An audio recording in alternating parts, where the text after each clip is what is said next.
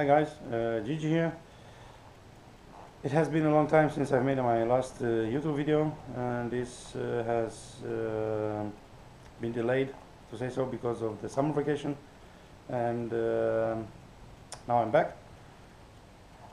Today's video, it's about BMW 530i 2001 E39, where we are going to try to make a heat shield for the ABS block, ABS module, if you want to call it so.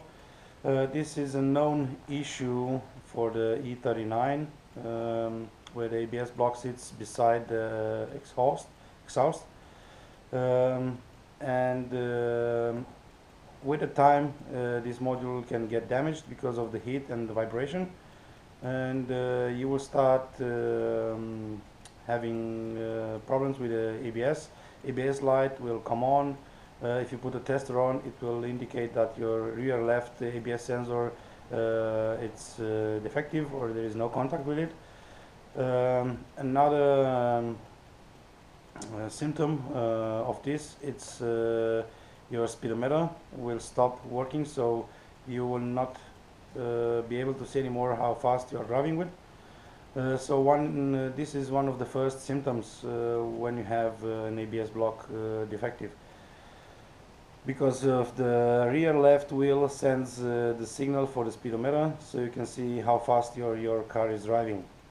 In some of the situations you can be lucky and it can actually be an ABS sensor that fails, but this is not a common problem with the E39.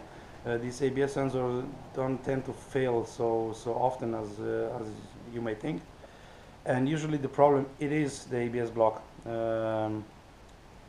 I have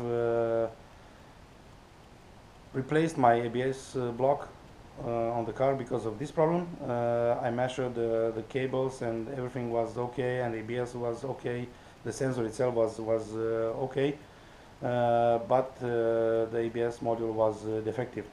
As I could see, somebody tried before me to fix this ABS sensor, and it did an ugly job and not so good, and after a while the module got burned or it got defective, because I could see that there is no way to fix this anymore. I will show you what the module looks like now inside. It's a pretty dirty job that it was done inside the module, and instead of trying to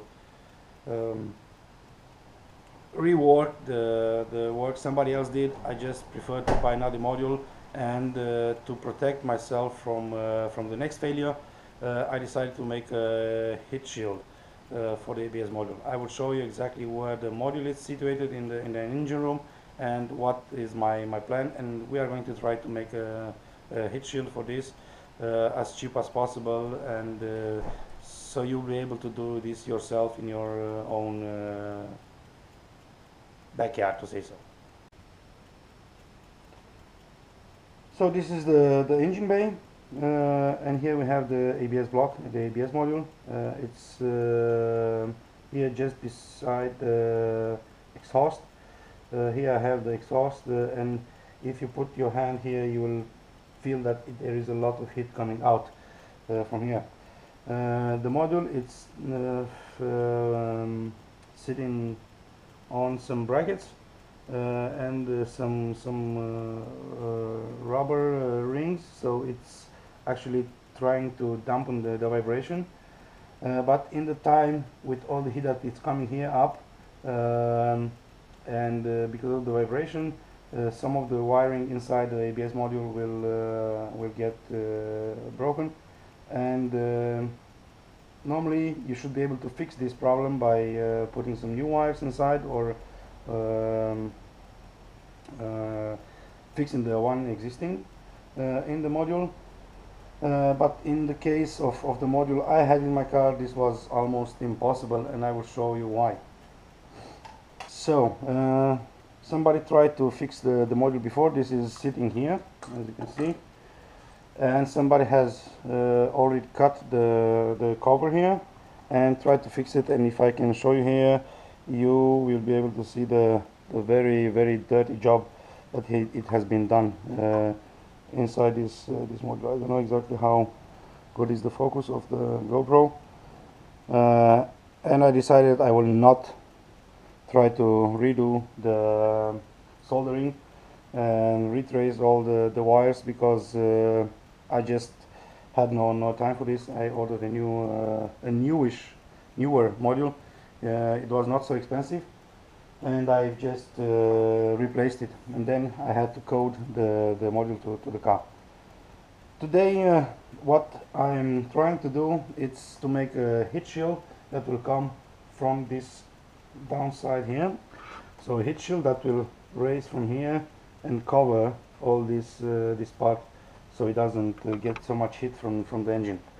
And my plan is to reuse some heat shield from another car. This is coming from Volkswagen Passat or something like that. And in order to be able to fix it here, I will have to remodel it so it's sitting tight here, and in the same time I don't want it to vibrate and do noises like this while I'm driving. So I will have to first, I want to make it flat, and then remodel it after the shape. It's an aluminium and it's very easy to bend, so it will be no problem to shape it to sit in place here. So first we are going to flatten this one. I will put it between two pieces of wood, and with the hammer I will try to make it flat. I will stop the sound when I'm going to hit it with the hammer, so mind your ears. So this is as flat as I can make it with the tools I have. And now we're going to the car and see exactly in which position it will fit best. So after fiddling with it for a while, I found that the best position would be like this here. So it will fit between the existing heat shield. I have here one more heat shield and this one here, and it seems I would need some kind of bracket to catch it in the back here. I have a screw here that I can fix it on, and in the back I have a screw that is holding my washer fluid, but I will need a bracket to put it there. So this is the best position that it's for my piece of heat shield. Then I will have to cut this part here, and maybe I get one more bracket to hold it here so it doesn't vibrate. I will try to see what kind of bracket do I have, and then we can see what we can do with that. Just let me show you the points of I have one point down up here, one point down here, and one point in the back that's holding my washer fluid. Let's see if I can squeeze it in there. Yeah, it's that in the back. Yeah. So I will have to find a way to catch it in these three points. This one down there. Let's see if this one here, this one here up, and the one in the behind the washer. And I will need to use some kind of brackets for this.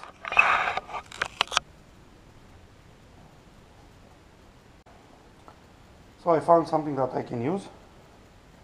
I will cut from this a few pieces that I will use to mount it on the screws. So I've cut a smaller piece just to see what and how, and I will have to shape it and make it nice. And I can see there is actually a hole here. I can use that one and then I can cut this over or bend it, but I want to have some air coming, so it also gets some cooling. So we will see exactly, and then I will not be able to leave it so high. I will have to cut it this way because the hood will probably hit it. So first phase is to make it fit here, and then we can make some holes. I will not show you the whole process because your heat shield can be different, and you can find some other solution to install it or mount it. It's up to you guys to do the best method for your application. In the back here, I guess I will put it like this, and then also cut this piece here and see how it gets. So I will use a Dremel.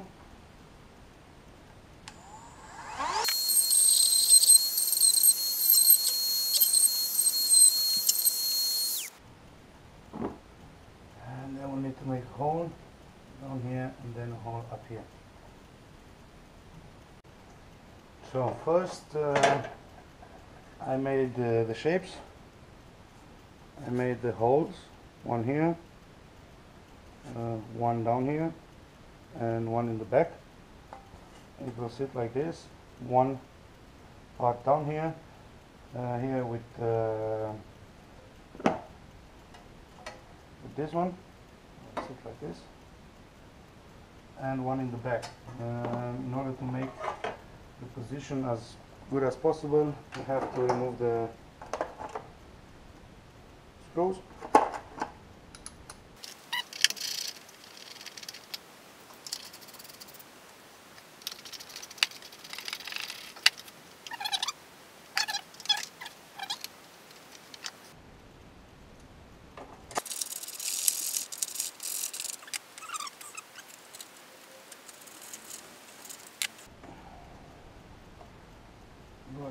In order to have a nice closing here, I will use some blind rivets to catch it on place.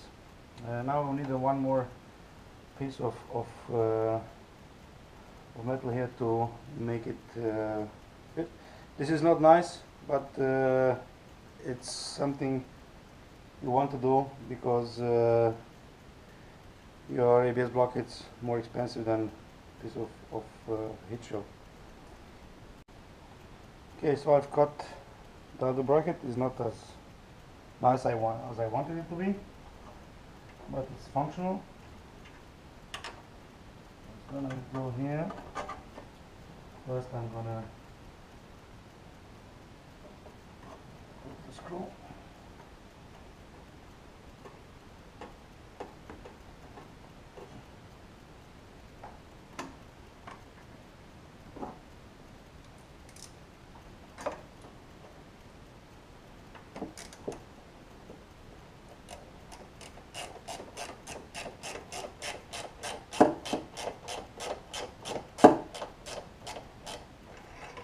As I said, this is my first attempt.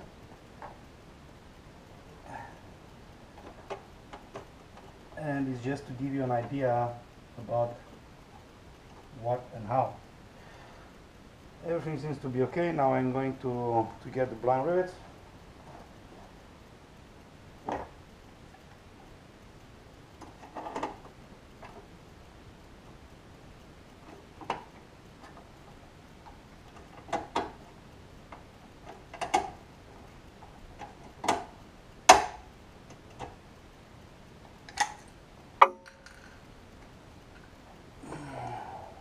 One done,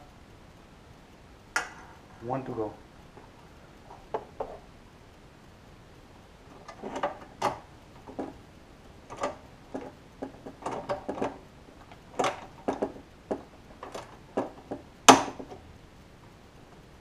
Well, it looks like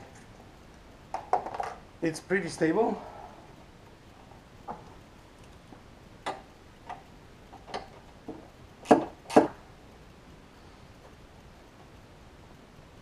Now the only thing I want to still adjust here, I will use a screwdriver to push it a little bit away from the ABS block. So I'm going to use a big flat screwdriver just to put some distance between the block and the shield.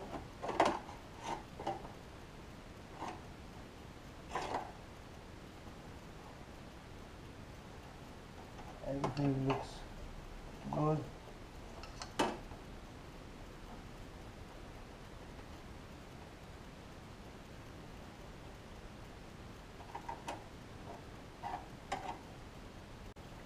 Well, it looks like the blind width idea is not the best because they will not be able to compress as much as I wanted. So I'm going to replace this one in the front with a screw. So at the end I had to put some 6mm screws here, and now as you can see it's pretty stable, no vibration, and we should be good to go. This is a small investment in order to protect your ABS block. This is my first attempt. I will try to do a second one and days that follow, and then I will post an update. Thanks for watching, guys. If you like my videos, please like and subscribe, and hopefully soon I will come with some more videos. Don't forget, when you are finished with doing whatever you do, clean your workplace.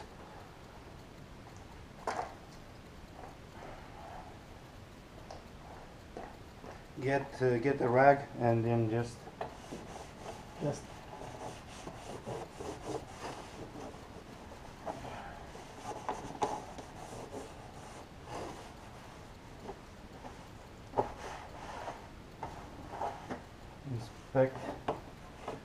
visually inspect everything, and be sure you didn't forget any wrenches or any screws or any keys inside the engine room. And that should be it for today. Thanks for watching, guys. Bye bye.